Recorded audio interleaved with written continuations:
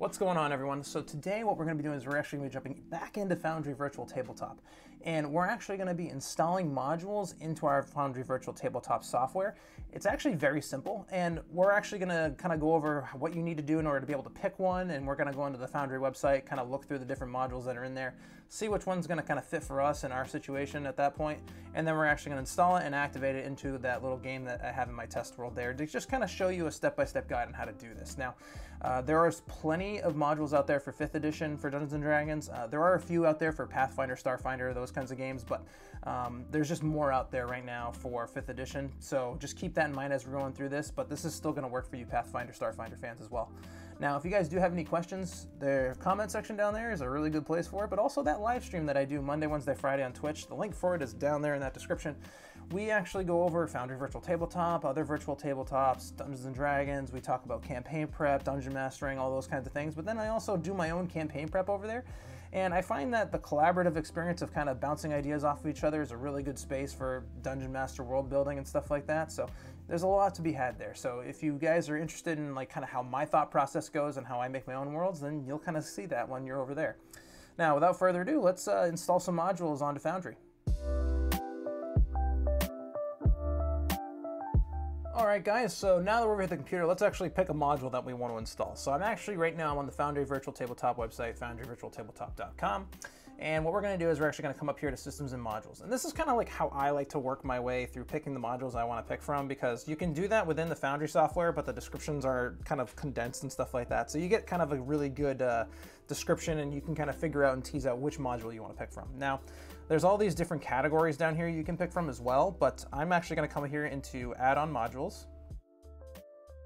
and we're going to pick something from here. So I kind of did a little bit of research and a little bit before I started this video, and I'm actually going to utilize Dice So Nice. So if we click on Dice So Nice, what it's basically going to do is it's going to actually have an animation to show some 3D dice on our game systems, which is really cool because if you've ever utilized Fantasy Grounds or D&D Beyond and stuff like that, they now have those kind of like cool dice rolling animations, so we can actually bring that into our Foundry game. So we're actually going to jump back over here to Foundry Virtual Tabletop, and as you can see here, I'm on Add-on Modules, and all you really have to do is just go to Install Module, and all the community-driven modules that have been approved by Foundry are going to be in here. So we can actually roll down here, and we can find Dice So Nice.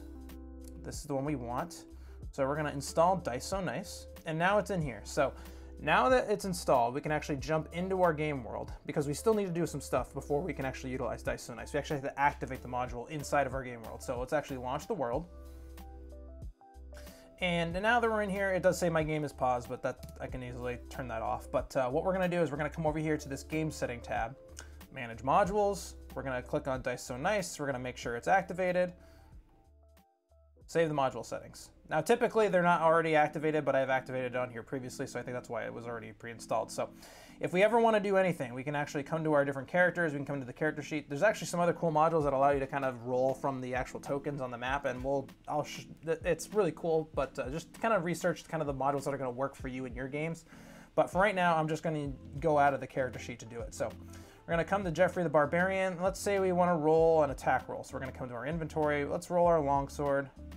It's going to populate in the chat here. Let's say it's an attack roll. We're going to roll normally, and it's going to throw that dice out there, and it's going to create that like really cool animation. So now let's say that 9 actually hits. So now let's roll damage, normal, and it's going to actually roll our damage onto our map as well, and kind of give you that cool animation as well. So that's actually just really the easiest way to kind of show you guys how to install modules. It's actually, as you could see, that was really quick and easy. It's actually not that difficult. All you have to do is literally install it from the main page there that we saw here on the setup screen.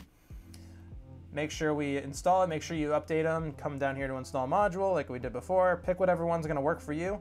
And like I said, from my experience, the best way to kind of figure out which one's going to work the best is kind of to go over to that Foundry website, read the descriptions, make sure to see if it's actually going to be compatible, because you can see here that there's been some compatible versions that have come out that have been updated every once in a while because of the fact that Foundry is constantly updating, because it's still sort of in beta, but it's continuing to improve thanks to these awesome modules. Now, that's pretty much it. That's the kind of easy, quick, and dirty way to kind of bring modules into your Foundry Virtual Tabletop game. And that, ladies and gentlemen, is actually going to end our tutorial on how to take those awesome community-made modules that exist out there to really enhance our Foundry Virtual Tabletop games and actually install them onto our interface. Now, If you guys have questions, comment section, but also that live stream is a great place, but it's also a great place where we do a lot of collaborative stuff on campaign building, campaign prep, dungeon mastering, all that kind of cool stuff. Any questions you have, I'll answer there, but it's also a great place for you guys to kind of learn my methodologies on how I kind of prep for my own games, which is really fun.